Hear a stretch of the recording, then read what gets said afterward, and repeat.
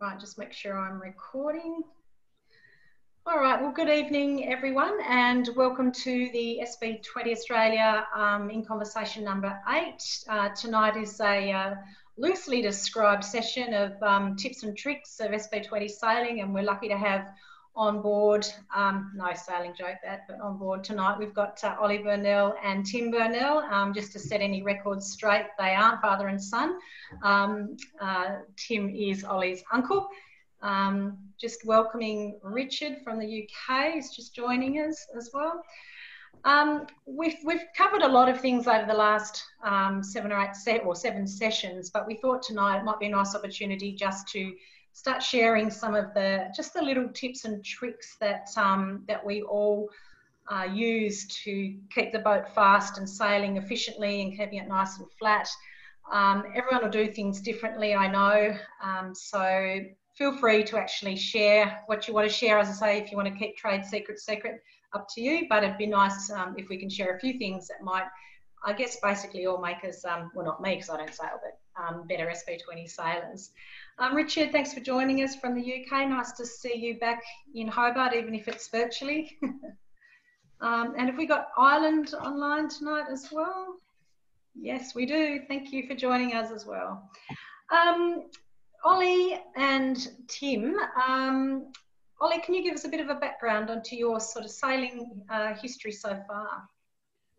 Yeah, so I started sailing from a bit of a young age, probably got pushed into it by my old man and Tim and my grandparents a bit more than I sort of wanted to when I was quite young. However, I haven't really looked back. I've loved my sailing. Started in international cadets down at Sandy Bay Sailing Club, and yeah, never really enjoyed doing that. Got to travel the world, which I was pretty lucky to do with a few international regattas. So yeah, it's been really good to progress to the SB20s and through my sailing career in a few different classes. So I've sailed SBs now for probably 6 to 7 years. Had a year sailing a youth boat, crewing on a youth boat, and then steering my own youth boat thanks to the Joint Sailing Squadron. Yeah, we bought my old man, my brother and I sail the SB20 Honey Badger together here in Hobart.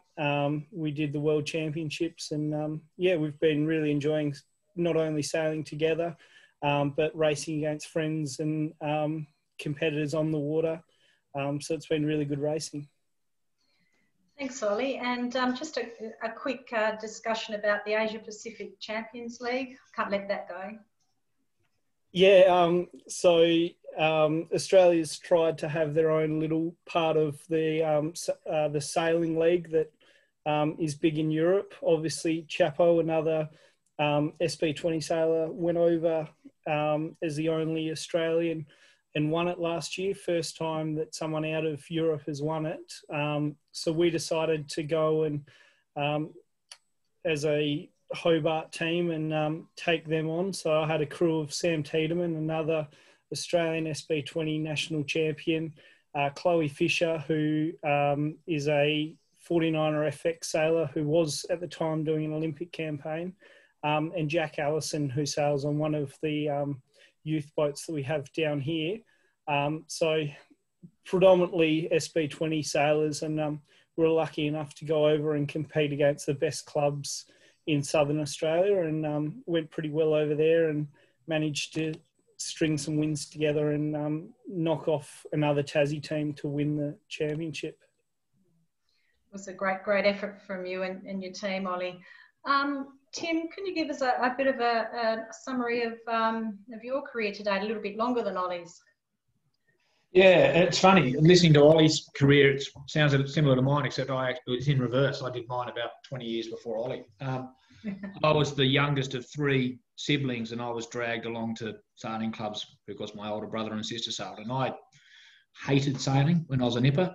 I don't probably like it much more now than I did then, but I used to have to be bribed with icy poles to go sailing, and as an 8-year-old, I used to be able to convince race committees to turn cancel yacht races if it blew more than 12 knots or so. But all jokes aside, so I grew up through dinghies and so on in Hobart, and then I spent a lot of time overseas, and I was very, very fortunate to be given quite a lot of opportunities overseas. And I've always said, half jokingly, but half not in jest, that sailing is a sport that if you know people, it's more important. That's the bigger opportunity you get. You might be a fantastic sailor and the best sailor around, and this is true probably for people in Hobart, people like Nick Rogers and co. But if you know someone, certainly overseas, if you know someone, you will get onto a campaign, and then you go from there. So I moved to England because in my early 20s, I found myself travelling to England more and more, or Europe more and more, at my own cost to do sailing events. And then I moved over there, fell in with the right crowd.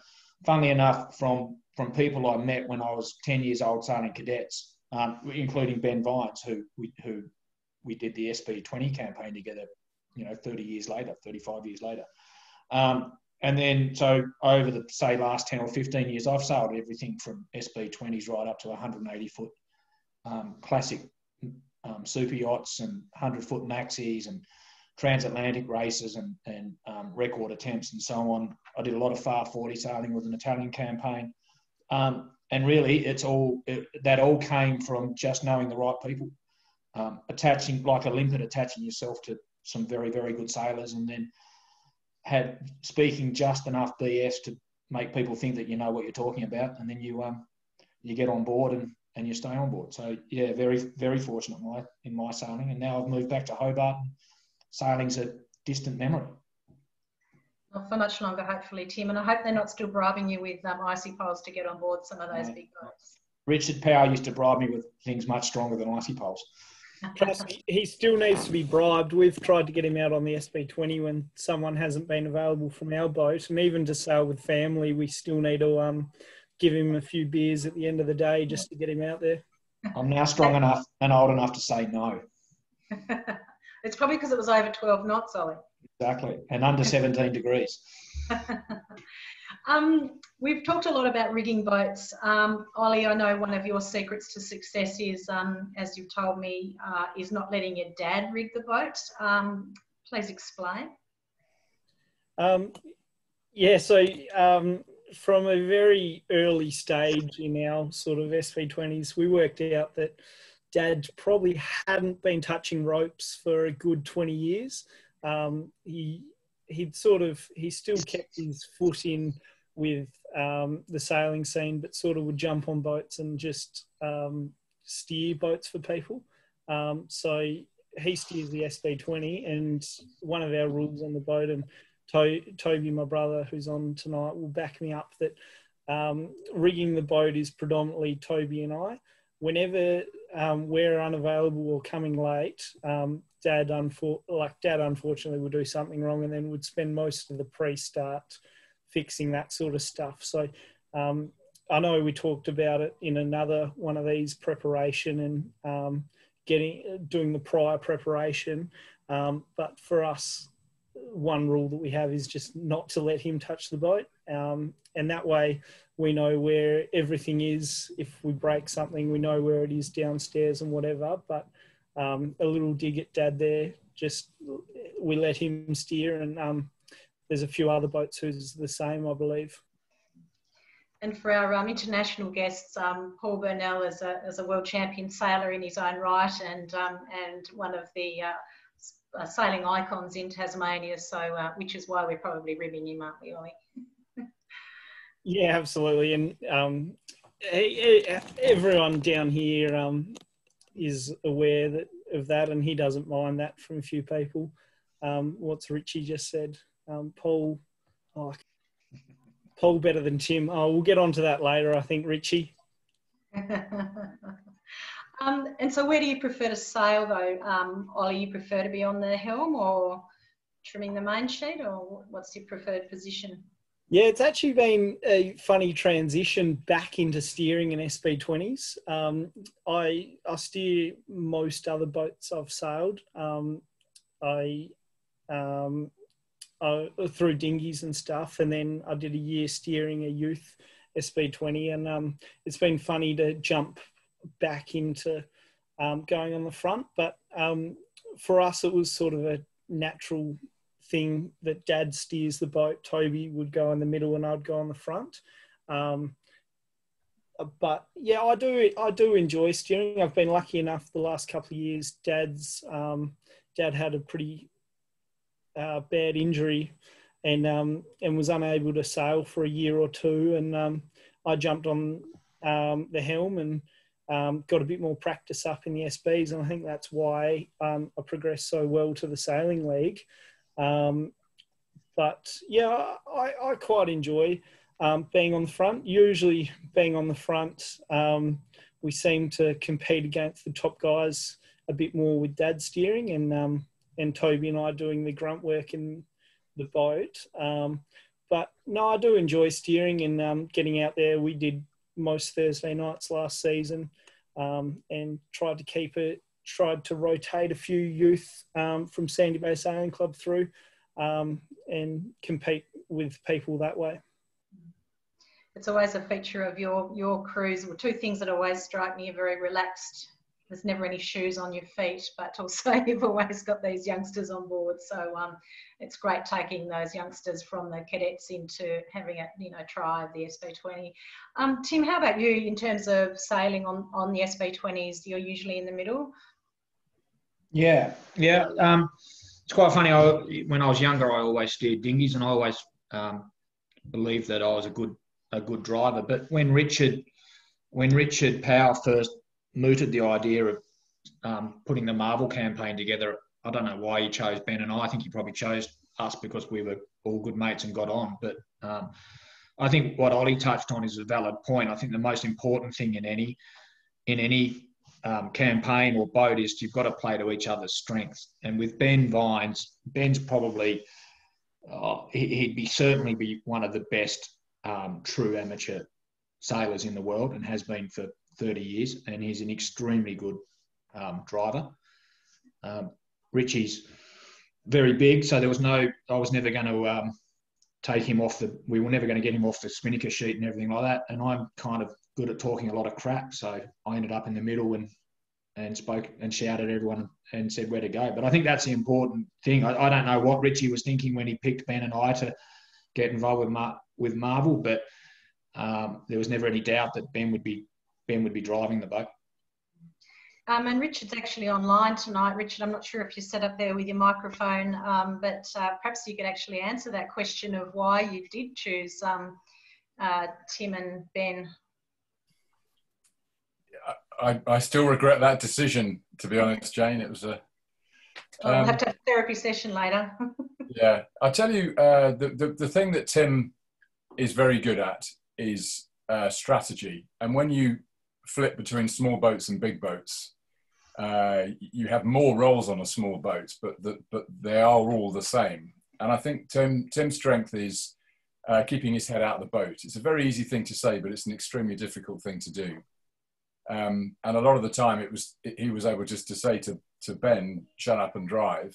And he was watching other boats, positioning boats, particularly in one design, working out where the wind is, etc. And that, I think, is really underestimated when you go through sort of normal club sailing into the next level. So Tim's role on the far 40s towards the end was sitting in the boat doing exactly the same, not touching strings or tillers or wheels or anything else like that. The idea of putting the crew together, it was as much Ben's idea, but it was an international one design class, which was regattas in Lake Garda and Cascais and Ireland and all that sort of stuff. So it was the international that would be quite fun. Tim and I sailed a fair bit in the early 2000s on big boats. So yeah, not quite sure how it all came about, but actually... It's funny that, Richard, if I can interject, there's two things. I think you must have misheard it because it was Ben saying, shut up, Tim, and let me drive, not the other way around. Yeah. But the other, I remember when Richard spoke to Ben and I and said, I'm thinking about doing a small boat campaign. Do you want to get involved? And I remember Richard saying, the choices are a Dragon, a J70, and an SB20. And I'd done a little bit of SB20 sailing out of the handball with Jerry Hill in the Solent, which didn't really get me to love the SB20 sailing. I think the only people that like sailing in the Solent are the Poms. But I remember us talking about it, and it was never going to be Dragons because I could never live up to Nick Rogers' titles in the Dragons, so that was never going to happen. And we spoke about what boat was best. And effectively, we turned around and said, well, it doesn't matter what boat we sail as long as they're all one design. And it's all about where we go, who we sail with, what are the people like. And we knew, I mean, this was, 5 or 6 years ago, Rich, and we knew by then how strong the SB20 class was in numbers, how enjoyable the class was, how the class didn't take itself too seriously, how it sailed in the best places in the world. So we said, let's go for the SB20. And I don't think that is a decision that we probably have ever regretted, Richard. I don't think we would have had anywhere near as much fun in any other type of boat we sail. It was a huge positive that the Worlds ended up in Hobart with a connection to me. Obviously, I was living in the UK at the time. And I think we decided we were going to do 3 world. Ben and I said, right, we'll do it, Richard, but we're not going to sail any more than 5 weekends a year, including the Worlds. Which was probably a mistake in the early years. And we said we were going to do 3 World Championships, which was the Lake Garda, which was fantastic, Cascais, which was just unbelievable, and ending up in Cowes because that's where we all lived at the time. Obviously then, 5 months later, well, we knew by that stage that Tassie was coming along, and Richard and Ben have both done the Sydney to Hobart. I'm from Hobart, so we threw that one in right at the end. And without a doubt, I think that one of the reasons why we did better in Hobart than anywhere else was A, the experience. We'd been sailing them much longer by then, and 4 years of 5 weekends a year is all of a sudden 20 weekends. So whilst we didn't really do much sailing, we'd sail them a lot more by then. But I think also our 3-year campaign was done and dusted. So Hobart really was just a super relaxed, weren't going in there with any expectations. It was the last hurrah. The boys turned up in Hobart. I think you landed, Richard, the day of the first race of the pre-Worlds, which was only a day before the Worlds. I picked you up at the airport at 9 o'clock and we were racing by 11 o'clock. Yeah, because it was so early in the year. We basically had New Year's Eve at home, got on a flight on the 1st of January, arrived with you on the 2nd or 3rd, I can't remember what it was, went sailing that afternoon, missed the first race of the pre-Worlds and started the second race of the pre-Worlds, and that was it. It was a slightly crazy sort of timing for us. But yeah, those campaigns where you're not racing week in, week out, you have to be quite organised about that. But the SBs are sufficiently simple that you can set them up reasonably. Took a while to work it out, but reasonably quickly. And we turned up at the dock, and Tim had the boat ready to go, that was very nice. Lost the masthead.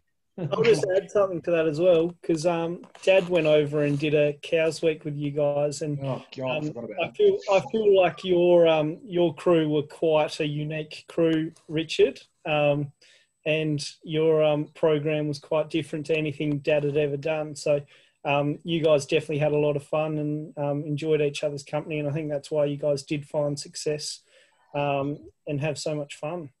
Actually, if we're talking about Jane, that's a nice little segue into racing tips and so on, because there's 2 things there. I'll start with the event that we did in Cowes with Paul Burnell.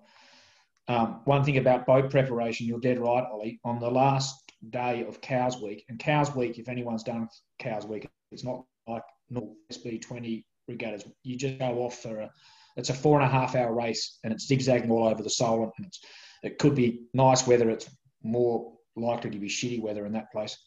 And we started this race, and Richie had set the Velocitech up on the mast. Richie admittedly had quite a big night the night before, probably out until, and a big night for Richard Power is getting home as the sun's coming up type thing.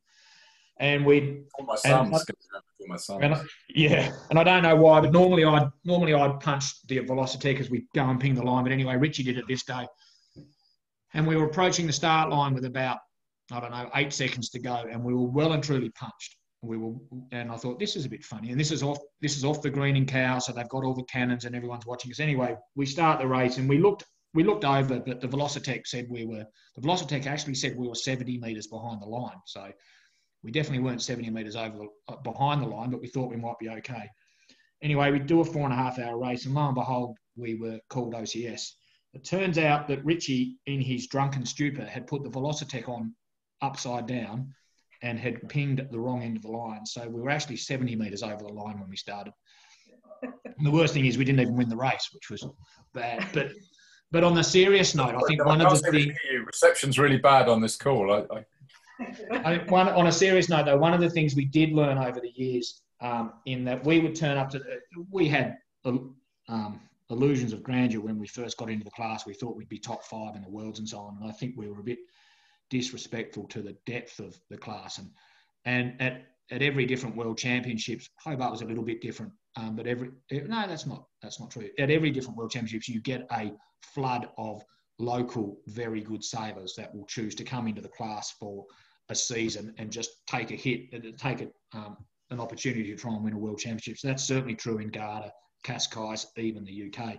So we would turn up, and sailing only 5 weekends a year before the world championships, we'd still be playing around with rig settings, and then when we got to Hobart, Jerry Hill actually made a comment about, as long as the rig is straight in the boat, from side to side, tack to tack, it doesn't make that big a difference what you get. And I don't know whether there's been discussions about this over the last 6 months or so, but that was I think our biggest gain in Hobart was we would go out before the start, and Ben's got a very good eye for the rig, much better eye than I do. We'd sail upwind, we'd look up the rig.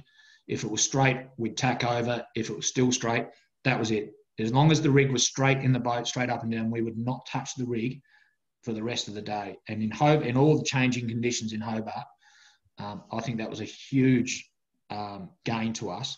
And it just allowed us to forget about that for the rest of the day and just sail the boat. Whereas in previous years, we'd be talking about half a turn off and then half a turn on that one. It's not quite straight. The D2's not right on starboard and stuff like that. And it's just another factor that distracts you from actually getting your head out of the boat and doing what you do, starting well and sailing well. And that's probably... it's probably one of the only regrets I have, is that we didn't spend more time in the previous years sailing and learning more about the rig. But at the end of the day, Jerry Hill basically said, look, the boats aren't that sophisticated. The rigs aren't even that sophisticated. Putting half a turn on a rig here and half a turn on a rig on there, half the rigs, well, Nick Rogers probably knows this better than most, every rig's probably a little bit different anyway.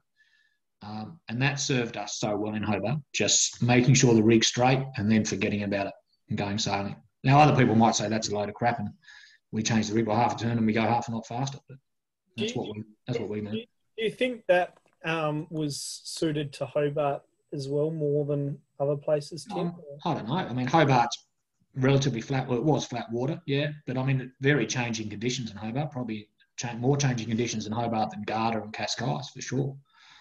I don't know. I think it's as much rig as mental. We didn't have to worry about it. We went out. There was in that day of the pre-worlds. We went out and we thought we had the rig right, and it was an absolute disaster. We were overtaken upwind by people going through our lee and everything else, and then went back, got the rig straight, left it for the rest of the event.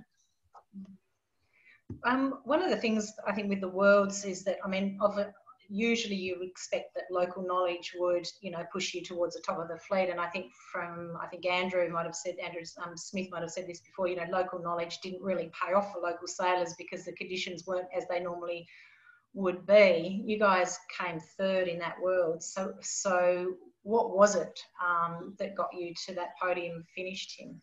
Yeah, I don't know. It certainly wasn't local knowledge because it was just an very odd regatta. Even the sea breezes weren't true sea breezes. When you thought, 5 times out of 10 or 9 times out of 10, you'd go one way in a sea breeze and it didn't happen. I think the rig was a big thing. I think the fact that it was just, we were in just totally relaxed. We were here to have fun. We didn't give ourselves any expectations. The previous years, we started the campaign saying, right, we want top 10 in the first Worlds. We want top 5 in the second Worlds. And once you get to top 5, anything can happen. And I think we missed both those targets just. I think we were 12th in the first Worlds and 8th in the second Worlds and 7th in the third Worlds. We just turned up. We didn't have any expectations at all. The boys had been drinking for 48 hours before they even landed in Hobart. I was going to work. It was a bit tricky. Yeah. I was going to work in the mornings and so on. We just took it. We treated it just like a fun weekend event. And it was, it was a hell of a lot of stress, and everyone knows what it's like. But I don't know. We had a very good first race. It could have been better. We were a little bit unlucky down the last run. But I think if you have a good first day, it obviously gives you a lot of confidence, and we were relaxed about it. It was going to be the last time the three of us were ever going to sail with each other. We weren't going to see. I was staying in Hobart, so we weren't going to see each other for a long time again, and we just enjoyed it. So obviously I've taken a fair few photos of you guys sailing over the years, and when you get a lot of power up and you're running downwind in heavy conditions, you go to jibe, boats often fall over. Oli and Tim, can you talk me through your heavy weather jibe technique? It's what I mentioned earlier about playing to people's strengths comes into play on our boat. I think we sail downwind differently to most in that Ben, being such a good driver, has such a good feel for the boat that he actually takes the main sheet downwind. A, because I'm useless at it, and B, he likes to sail downwind with the main sheet so he can pump and he's quite strong. So that allows me to do something else. But downwind in the heavy air, I think Richie. So we changed it around a bit. And we spent quite a few years, or quite a few regattas, changing the way we sailed downwind. And that's another good thing about the SB20 class. I mean, this forum is great because anyone can come on and talk and read this. But even in those early days, we talked to people like Chris Dare in our first event, Michael Cooper with David Chapman, and we were all relatively new to the class in those days. So we were all learning at the same time, and we were all trying different things. But we'd learn from each other, and we'd copy each other and stuff like that. So Richie's obviously, in the heavy weather stuff, Richie's obviously on the kite. And I'm sitting, we swap downwind. So Ben's at the back, Richard's on the kite, but he's second to back, and then I jump forward, and that allows me, being lighter than the fat oaf that Richie is, to go and sort out the spinnaker halyard, do all the tidying up and so on. So I'm always furthest forward, and then in heavy air, if we just go into a jibe, I take the old sheet. We go into the jibe, and all Richie has to worry about is the new sheet. And look, the driver's the king in the jibe. If the driver gets it right, it makes it very easy. The one thing that we used to do very well is if we did have a mishap in a jibe or even just sailing, there would be no hesitation about smoking the spinnaker halyard. As soon as we tipped the mast in, or even got, as soon as we're broached, that's it. The spinnaker halyard's smoked, and then the boat's upright, and then you're pulling like hell to get the spinnaker back up. I remember we did that in Cascais, Richie, when we jibed. We just happened to jibe on a lobster pot. I don't know why. It's probably the only lobster pot in the whole of Cascais, but we jibed on a lobster pot just before the finish line, and it just caught around the rudder and tripped us over. And the kite was down and back up again, and we probably lost 15 metres or so. That's the biggest tip I had with the heavy weather jibes is if you do cock it up, ideally you don't cock it up and you've got a good driver, but if you do, don't worry about trying to get the boat upright without dropping the kite, because you're wasting your time. Yeah, Oli, how about you? How do you tackle it? Was that me, sorry? Yeah. So we often sail 4 up. We sort of jump from 3 to 4 depending on what our weight is at the time, mainly due to Dad and I. Toby is quite light. What are you doing? Toby is quite light in general, so... We're close families in Tasmania, just want you to know for the record. That's the Tassie thing. Yeah, so Toby's quite light. Toby is only a year younger than me, although he's stayed quite light. So being on the main, as Tim said, What is this? as Tim said, we keep we swap Toby and I when we go off the breeze to put the lighter person forward. However, we found that Dad downwind in the light stuff was really good to take the main, but once we got planing and through the jibes and stuff, it just got too hard for him to do the main as well. So that was really handy having the fourth person, because we could send our 45 kilo kid forward to tidy up, to do all that. And it also meant in the windy stuff through the jibes, I had more room on the kite, with Toby being further back in the boat. But yeah, really in that light stuff, we wanted the weight forward and Toby forward. We also found that when we did wipe out through jibes, only having one person in front of me meant that I could get to the halyard quicker. And Toby being a bit lighter would be fine to do it in the light stuff, but it got a little bit too much for him in the heavy stuff. He probably is strong enough, but it was just that the risk of if he's not. And again, that's where Tim said you've just got to smoke the halyard as quickly as you can. Once it's back under control, rip it back as quickly as you can and get going again. Because, yeah, you can really lose one boat, or you can lose half the fleet pretty quickly in these boats. So, yeah, we've just got our process down pat. We keep the jibes pretty simple.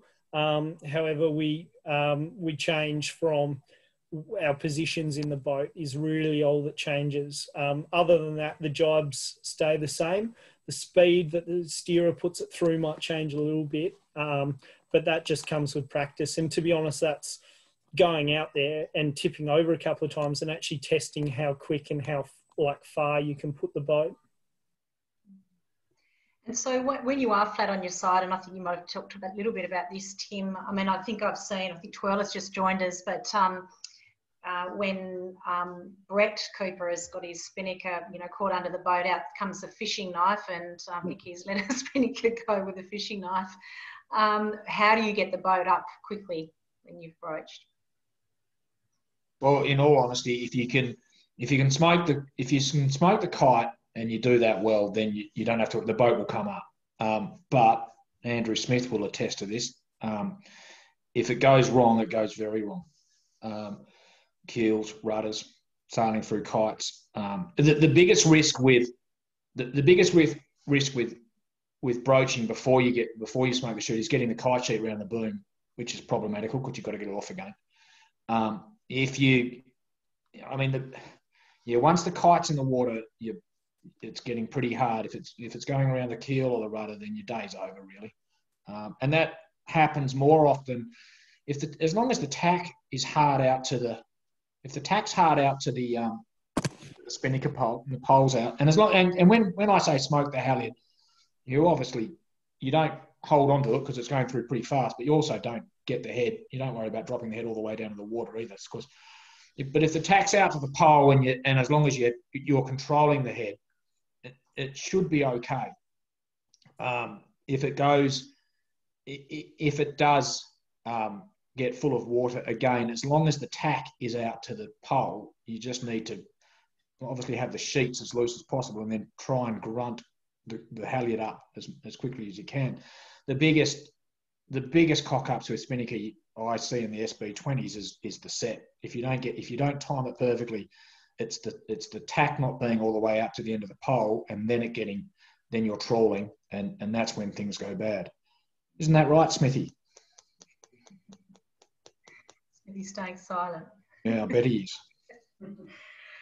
So we've got a few people on. Oh, correct. Anything you want to add, Smithy? No, just correct will do. We've got a few people online from around, from Hobart and around the world. I'm just wondering, and I've already asked Steve this at home tonight, but is there one thing that I describe it as a sort of stuff up moment. So when you're out on a race course of the one thing you know that brings you down when you're out there, the one thing that you sort of hope you get through every time. And I'm wondering from other people online tonight what that might be for them, and if they wanted to sort of throw out to Tim and Oli and others online what some of their challenges are on the race course that they'd like some assistance with, other than falling out of the boat, Smithy. Falling out of the boat. Okay, first of all, how do we deal with that? Hang on to the tiller for a start. Yeah, don't get into the rescue boat, Andrew. So any thoughts from people online? Any challenges that you have that you'd like to ask Tim and Oli while they're online tonight? No. I tell you one thing we learned very early was the spinnaker drop coming into the mark. Do you remember in Garda, Tim kept trying to bring it down the left hand side and dropping it in the water, and that whole windward drop or Kiwi drop was absolutely transformational for us, particularly in breeze. That and having that and not allowing the forward hand, i.e. you, Richard, to try and do it all yourself. And actually, believe it or not, I learned that from David Chapman, who's the world's laziest man. But I watched him actually help one of probably the best crewmen in the world, Jerry Mitchell, drop the spinnaker one day. And I thought, Jesus Christ, if David Chapman's actually putting in here, this must work. So a two-person drop is undoubtedly the best result in those drops. And obviously, if you've got four people on board, it's a damn sight easier. But the two-person drop. I reckon the biggest moments of stuff up that I find in the SB20 is that decision as to whether you plane or not plane downwind. That is what wins and loses you the most places on a race course. In those conditions where it's not quite planing, you're certainly not all at the back of the boat. It's just whether or not you put the bow up by 20 degrees and get some apparent going, or whether you go dead downwind and VMG. And that's, I think, Richie, we used to have a rule, and it was a very simple rule, and I don't think it was always right, but I think we used to have a rule that unless we could do 9 knots planing, we wouldn't try. We'd be VMG. I don't even know whether that was the right number. And I mean, I'd be interested. Twirler probably knows, and a few other, Chris Dare and Nick probably know. I hated those races where it wasn't quite planing or it wasn't quite VMG, because they were the races we lost the most places in. Either trying to plane too early or leaving it too late to plane. Chris, you're online tonight. What's your take on that comment about planing? It's not a decision I typically make. I'll leave it to the tactician or the strategist. I think it varies on the fleets. So I can't remember doing VMG sailing in Cascais. Everyone would just kind of heater up and send it, and probably in places like Garda as well. They've probably got more breeze, but it is a critical point, and I think it depends on the fleet you're in too. So, and different parts of the race course you're on. Certainly, Benny Lamb, who sailed with us obviously this summer, had different views on it than what Oli did around points to sail and so forth, and a lot of it was around positioning with other boats. So, but yeah, I think if you can't, it'll depend on your weight, all that type of stuff. So it's probably not a really easy thing to tell. If you had a VMG thing on your boat, you'd better figure it out reasonably quickly. Yeah, and that's true. So you're probably dead right, Chris. And that is probably why it's so hard, because it is different in every race, and it's different in every position you're in. You're not necessarily going to do it if you're leading the fleet, but if you're late, you take the risk and so on. It's a bit like the drive set. Look, if you're in the front pack, you're racing the 5 boats around you. We couldn't really care what the people beyond that are doing. I've seen Chapo plenty of times come from 10 to go to a complete different corner, and probably heat it up, but you can't do anything about it when it it certainly always looks worse if you're VMGing and someone's got the bow up, and it may not be working for them, but it definitely looks like it is working from when you're doing 6 knots downwind and someone's charging off over the horizon. Yeah. I mean, Fraser's on the line here now. I remember I think it was the regatta we did down there early this year. Like, he was sailing quite hot. We decided to go slightly deeper angles, and he looked really quick, but he ended up behind us. Huge distance, but one thing that we always, and Chapo sort of does it really well, is sort of just really backs his decision in. He might go, yeah, righto, we're going to play, and we're going to play into the corner. And I think when we were a bit younger, Toby calls the shots downwind, and he actually does a really good job on our boat.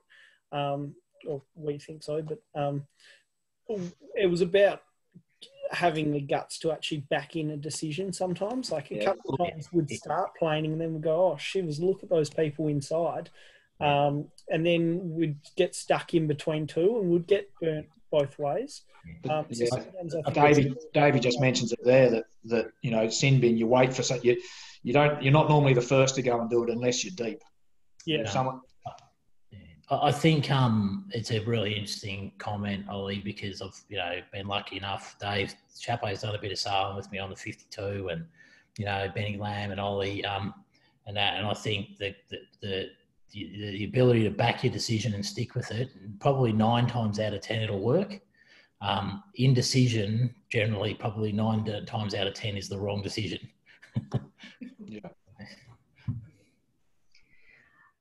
Just speaking of backing yourself in and having sort of confidence, and I think of Porco Rosso in this instance, but when you're coming into the top mark on port and you don't see a hole for your boat, and the photographer is there sitting at the mark waiting to see what's going to happen, is this going to be a big collision or not?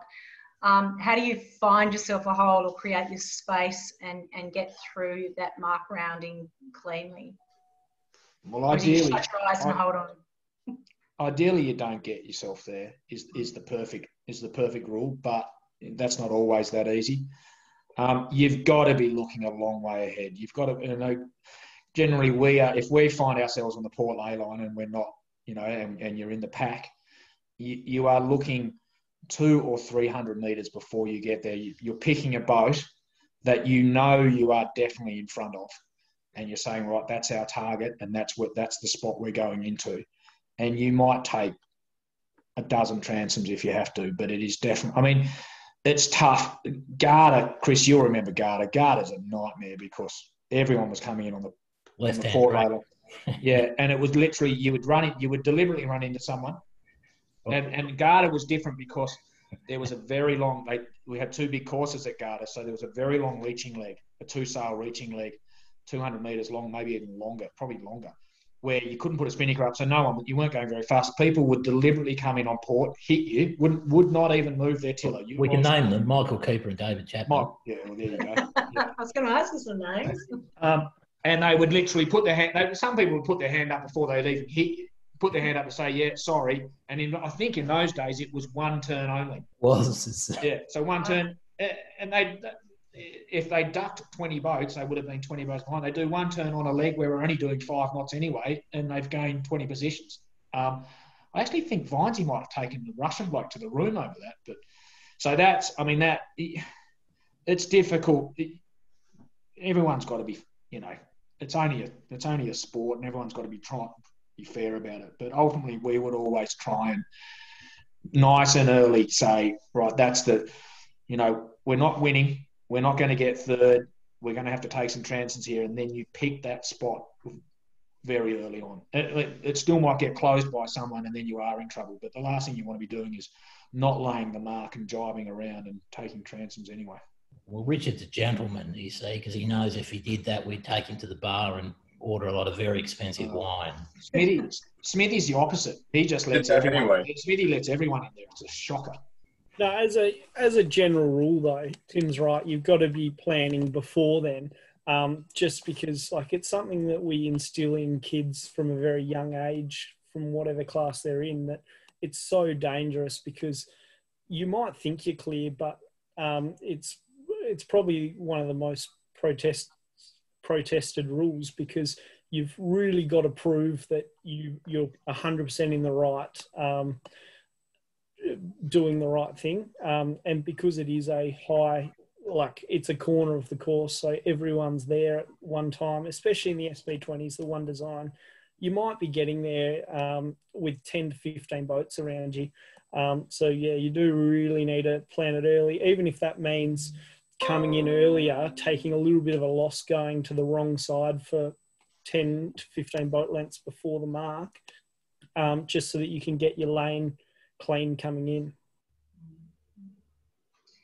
And what about the start line? I mean, I know it's sort of getting a clean start is obviously the most critical thing to the race. I mean, if you've got a crap start, it's hard to to make up the places you need to win the race. But do you have any secret squirrel tips about the start line, Tim? No, you just give it to Ben Vines. You just say to Ben, what end of the line you want to start at and which way you want to go, and you just leave it. I learned after about the third year just to shut up and just let him do it. No, putting the Velocitec on the right way around to start. No upside down, Miss James. Helps. I think, when I was a nipper, I used to love winning the pin, but it's a pretty low percentage game, that one. Only one boat wins the pin, and more often than not, if you're trying to win the pin and you don't win it, you've stuffed your race pretty early on. So unless you can back yourself really good, and I would always back, say, Ben to do that, but we learnt over the years to just be a little bit less aggressive on trying to win either end. I remember a really good lesson, which probably is sailing 101 to most people, but it wasn't to me. We got black flagged in Cascais. We got black flagged in 2 races. We got one of them back, but there was one race we got black flagged in and we finished 4th. They didn't kick you out of the race in those days. And we started in the middle of the line, which you automatically think you're never over in the middle of the line because of the sag. And I was talking to a very good sailor about it later on, and the first thing he said to me, I said, we got black flags in a race. And I said, I can't believe it. We were in the middle of the line when we got black flags. The first thing he said to me was, what were you doing in the middle of the line? I went, well, we didn't really want either end. And he said, yes, Tim, but it was a black flag race and you started in the middle of the line. He said, black flag, start at either end. You can't be over when you know there's a pin there or the boat. If you're over and you're next to the boat or next to the pin, then you're stupid. In the middle of the line, it's so much harder to pick where that line is. And that was just a throwaway comment. Now, maybe everyone on this forum knows that and they learned that in cadets, but I didn't. Ollie, what about you? Is that your theory about sailing under a black flag? So I think, maybe not on a black flag. I didn't really think about that. I think I'd be a bit more conservative than what Tim and his brother is, for that matter, on black flags. We seem to be on the wrong end of a few black flags. But Tim was.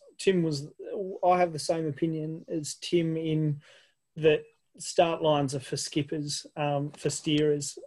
I think start lines are very reactive with boats going up and down all the time, and it's too late if you're already saying to the skipper, who then needs to react to a comment. I think it's really got to be something that skippers need to practice, and it changes a lot from club racing to big fleets. We're pretty lucky here in Hobart that we regularly get 20 boats on a start line. But I often found through other classes that when you start in smaller fleets and then you jump into a big fleet, that it's very different. You might be the best starter in a 10-boat fleet, but then you get an 80-boat fleet and you just can't handle that. So it's that big fleet management. But yeah, I've never really sailed a boat where on the start line there's been a lot of talk. As a crew member, you're pretty well just calling what's on the time and the distance to the line. You might just be pointing out a boat here or there, but yeah, I did a Dragon Nationals with Nick Rogers and Lee Behrens, and that was Nick's rule, was that it just has to be him and his brain ticking through to put his boat where he wanted it. And then after that, we then start getting the more tactical talk going. So yeah, that's sort of something that I've always been. And when I've steered the boat, I've sort of only ever really had one person talking before the start, and then see where it goes from there. If you get a good start, then you're really away, and then it's about picking the first shift and getting to the side you want. I mean, Jane, if I can just offer one tip, because we did the Hamo Worlds and I couldn't start to save myself. I had Adrian Finglas doing a bit of work with us at the time, and Adrian gave me one piece of advice that I think's helped me a lot in starting. And it doesn't matter where you are on the start line, you obviously want to be at the right end, but it's just about the boat below you and the boat above you. That's all it's about. Right? So you can't do anything about the boat because he's 10 boats up. And all Funny, that. I remember Ben Ainsley talks about that with Robert Scheidt, doesn't he? When Robert Scheidt, in one of the Olympic medal races, he knew he was over the line, so he sheeted on, and everyone around him thought, well, if Robert Scheidt's sheeting on, it's time to go, and everyone was over the line, and that's how he won the gold medal. Okay. But it was good advice from Adrian that, I think kind of helped me become a better starter. So. So what do you do, Chris, on your boat with Ben and so on? Do they it's pretty quiet in the start, is it? They tell you where they want to be? Yeah, it is. They all have their different quirks in how they wish to run the boat. But yeah, Ben Lamb's a bit more directional than what other people I've sailed on. David can be as well. But yeah, they kind of give you an idea of where they want to be strategically and all that. But look, the last 20 seconds, it's all about you and your positioning. All I'm worried about is the boat below and the boat above. So how do you reckon it works on the export route? It wouldn't be too quiet on that. No, it's not. And as we all know, Michael, it isn't too quiet. We know that for a fact. It sounds like Michael needs to talk to Adrian Finglas. He does. So, but if you're in the last 30 seconds, if you're at the wrong end of the line, you ain't going to change that. I mean, it is, and I need to practice what I preach, because when I've sailed with Andrew Smith, I did talk too much in the first few races, and Smith is a very good starter, but whenever I started talking too much, we'd inevitably cock it up, and I realised that, and then he would disagree with me, but I'd say I was much quieter, and then left it to him. It's only the last 20 or 30 seconds that you have to that you leave it to them, but the bloke with the stick or the lady with the stick is in charge to get your boat across the start line. I mean, James, I think the first session we had, we all talked about team dynamics and roles and things like that. So if you've got a good team dynamic and role, there's generally not a lot of chat, and the chat that goes on is only the chat that needs to happen from the person. They don't get involved in the other department, so to speak. I think it's one of those things, particularly watching Oli and when Oli's steering, but just how relaxed they are on the boat and how they actually look like they're enjoying what they're doing. And I think there's something to be said for that, which I think is what you were saying about the worlds down here, Tim, is if you're out there to have a good time, often things just fall into place, and you can sort of outcycle your own team sometimes. So. Twirler, I'm not sure if you've got volume or you can hear us now, but did you have any thoughts on what Tim is saying about the start line? He's swiping left. Twirler, you're not on Tinder. He looks like a gangster. What are you doing, Twirler? I'm gonna see if I can unmute him. Let me see. I'm sure he's swiping left. You're right now, Twirler, I think. Oh no, I can't hear you. No, you have to put anything in chat. You've got to say, I think. You might have. No, you're not. And you're not quite sure what's happening there, Twirler. Pop it in chat if you can, because I can't hear you. It's funny, I've just on that note about team dynamics and relaxation. So my brother, who everyone thinks is a famous sailor and a very good sailor, he has taught me nothing about sailing ever. It's one of those brotherly things where he doesn't want to tell me any of his secrets. But the other day I learned something third hand where a young kid who he'd obviously been coaching a few years, he said to me, "Your brother taught me that, Tim." And I said, "What's that?" And he said, "Yelling doesn't make you go faster. Yelling gets you nowhere." And if I'd learnt that maybe 30 years ago, I wouldn't have screamed at Richie so much over the last 5 years. But Scott and Andy online, do you have any tips up your sleeve you'd like to share, or any questions at all for the panel tonight? I think Andy Roberts stars with Steve Catchpole on Rebellion, and is generally pretty, puts a lot of thought into sort of the preparation and teamwork. Have you got any questions or tips for the rest of the team tonight? Yeah, I just want to know, back to the Spinnaker, we can get back into the crew work. That's talk about the crews. Another key one, you talk about a moment to avoid a spill. One I find is when the kite's going up before the boat's upright on a launch. That's critical. If the boat's heeling to any degree, the foot picks up a whole load of water on the way out to the end of the pole, and then the rest is history. So that's a really important one, to have the helmsman have the discipline to get the boat upright as the launch goes on. And Scott, did you have any questions at all or tips for the panel? I don't know that I've got any tips for anyone who's listening to this, other than we came from a long way back, and the only thing I've learned is listen to what people have got to say. Nearly everyone's got something that makes a lot of sense. We didn't sail for 25 years, so we've learned a lot from just listening and picking up all these little tips along the way. Don't know how good we'll be about putting them into practice, but there's one thing about the class is everyone is very open with willing to help, and I think the Hobart fleet has compressed significantly. We're still at the back, but we're actually closer to the front, which I guess is something to look forward to. Thanks, Scott. And Nick Rogers, you're online tonight, and we've obviously had a few conversations with Nick over the last few sessions. But if you had one tip to give everyone online tonight, could you share perhaps one of the most important things that you think leads to efficient sailing of an SB20?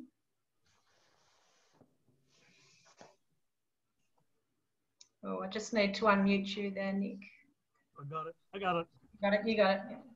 Yeah, I think one of the biggest things is having, in my crew, there's three of us, knowing each other's role in the boat and working together as a team, and practice that, practice, so that you don't have to ask the question, who's going to do what? You know what to do. As soon as you get into a situation, whether it be heavy weather, medium weather, or a pile of boats, whatever you do, you know exactly what you're going to do. And I think knowing where your feet land in the boat, knowing which hand you're going to use to grab a spinnaker sheet or a jib sheet, knowing which way you're going to turn when you tack, and do everything the same. And you'll find that it will feel as if it's just one person in the boat when you have a team working together. And I think that's very important. Thanks, Nick. Jan, you sailed in the Nationals last weekend.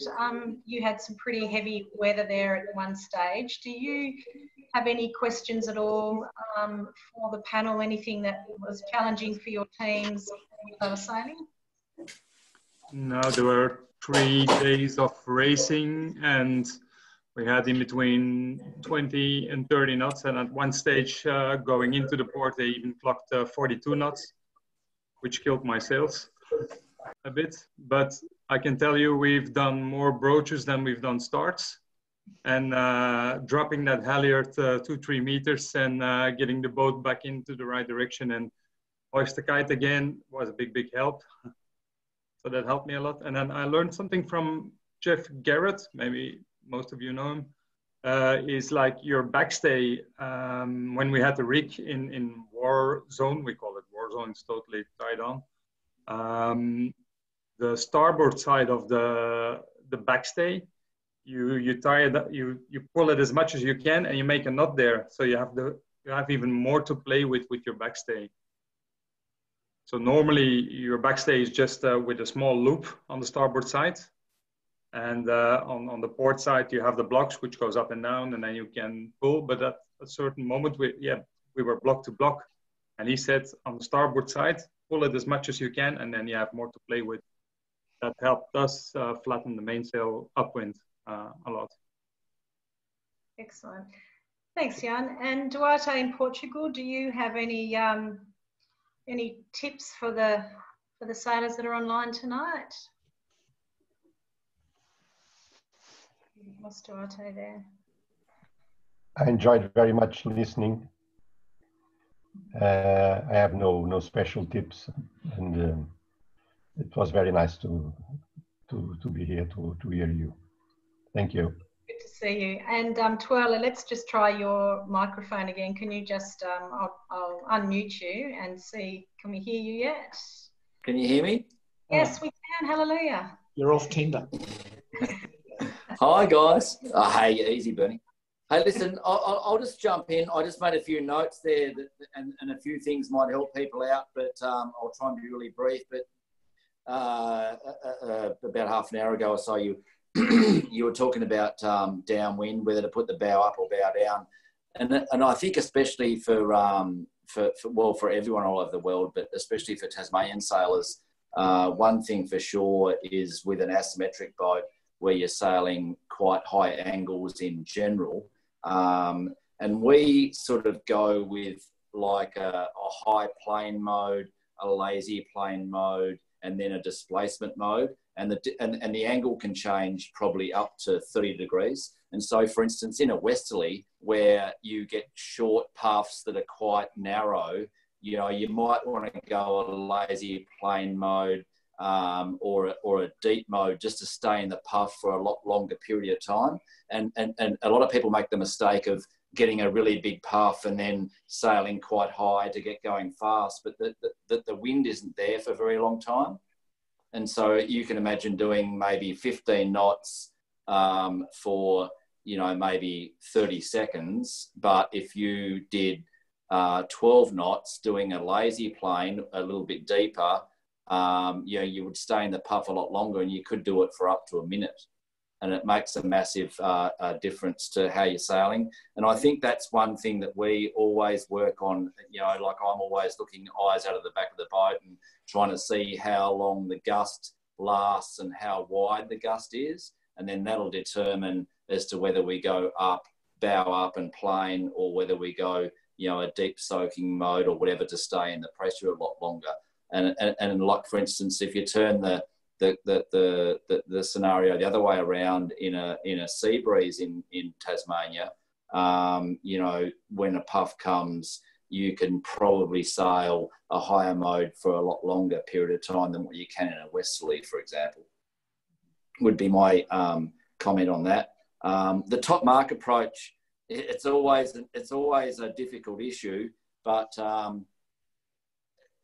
if you were to sail in a professional fleet, and I know that I do all the time, when I'm approaching the mark on starboard tack, I'm actually always looking for the port tack boats and the guy that's going to get in there on port tack and maybe foul your race up and tack underneath you and do all that sort of stuff.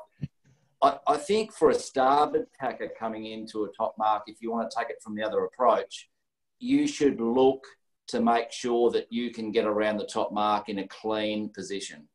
So I'm not saying that the port tack guy has the right of way, but I am saying that if you think you can get around the top mark and a port tack guy is coming across and you can see he's not going to dip you, then maybe the starboard tack guy, it being yourself, should look at maybe dipping him, letting him go, calling him across, waving him to cross you so that you don't foul each other, and then getting around the top mark in a safe way. And the reason why I say that is because there's so many times when a port tack boat comes in there and they try and sneak in a position that's going to foul you. Why take yourself out of the race when you could take, you know, when you could just still keep him behind you, but still get a good position in the race and a good result? If that makes sense. Yeah, that makes. You're dead right. In the professional fleets that I've sailed in the far 40s, and you are relying on the port tack guy doing the right thing. But the most common call you hear at a top mark is the starboard boat saying cross, but don't tack. Yeah. I.e., Exactly. we'll let you cross. We'll even duck you. We're on starboard. We'll duck you, but sail on another 2 boat lengths or a boat length and then tack. Exactly. And you both get round the mark. Yeah, that's a really valid point. And that's what they should do. And then I think in the better fleets, you know, that's what happens. You know, the kind of more courteous but professional fleets. Yeah, they still shouldn't be there, but there is no point in ruining your day for the sake of stopping one bloke from getting in the way. Right. Yeah, I think that through regattas, I found it in cadets at World Championships quite a lot. That you sort of, if you go being the nicer person, it helps you later on. And I think that sometimes it's better off to duck someone a little bit rather than have them tack right on your leg and then you make a bit of an arse of yourself and then you're hated for the rest of the regatta. So again, it's that management of the fleet. The other thing, the last thing I was going to say was you were talking about black flag starts. So at actually the last national championships up at Triabunna there was a black flag start, and I didn't know until post regatta that actually the PRO decided that he didn't want a pin boat to call a black flag. And the pin boat called 2 boats over at the pin end that the PRO on the start boat couldn't see. So 2 boats shouldn't have sailed the next race that actually did, and it made a massive difference to the. Did it lose you the Nationals twirler? No, but no, I won't say anything. But I'm just saying that so when you talk about black flag starts, is that it's actually worthwhile. That's a massive difference as to how it could equate to that. It's worthwhile talking to the PRO and bringing these things up in the briefing before the regatta starts. As in, will you have a boat on the pin calling people? Correct. Because if there are boats over at the pin end and they don't have a pin boat, then you're covered by someone above. Yeah. Correct. Most PROs will have a pin boat and they'll call pin boats over no matter what it is. But if that's the case, it's just something that's worthwhile asking for any starts. So my tip there would be that, you know, use the question in the briefing with the PRO when before the regatta starts, and, you know, try and figure all that sort of stuff out, and then you can use that in your equation as to how you calculate the way you might start any start or a black flag start or whatever it might be through the event, you know, if there's no calls from the pin. No, that pin boat gets in the photographer's way sometimes. I get a bit grumpy about them being there. It's just me being a bit selfish. Look, thanks so much, everyone, for tonight. It's 8:10, so I will probably wind up about now. Are there any final comments that anyone would like to make before we log off for another fortnight? Anything at all? Okay. Alrighty, well, look, thanks so much, Oli and Tim, for joining us tonight as our guests on SB20 Australia in conversation number 8. We've got 2 sessions left. We're talking women and youth sailing in a fortnight, and then our last session will be with the Australian executives. So Scott Glanville, our president, Oli Burnell is our youth president, so you'll be back on in a month's time, Oli. Jill Abel as well, and Chris Dare, our VP. So just mapping out our direction for the next season. So that'll be in a month's time, but in 2 weeks' time, women and youth discussion. Thanks everyone for joining us. Don't forget, if you've got any questions at all, always send them through. Please encourage your mates to get online next fortnight. And it's only, I think, about 6 weeks to the start of our Australian season, so we're very excited about that. We've got everything crossed for a nice clean start to the season. To our international guests, thank you very much for joining us tonight, and good luck, Duarte, this weekend in Portugal. We're jealous of you sailing in the sun. Hey, Jane, I'd like to leave with one note just to finish off on. Okay, you can have the last call, Twella. Go if you like. Tell your effing Premier to open up the borders to South Australia, please. No, mate, why do you think he's got a we don't want you in here. It's all about you, mate. It's all about you. We have no COVID-19. No, that's fine, but we've said don't let Twirler in. Yeah, there's a special Twirler passport, you see, when you just haven't got it yet. We'd love to have you here as soon as we can, Twirler. There's no doubt about that. Good to see you all. See you all in a couple of weeks. Stay safe, stay COVID-free, and have a nice weekend. Thanks, Jane. See you, everyone. Good to see you all. Oh, it's so funny.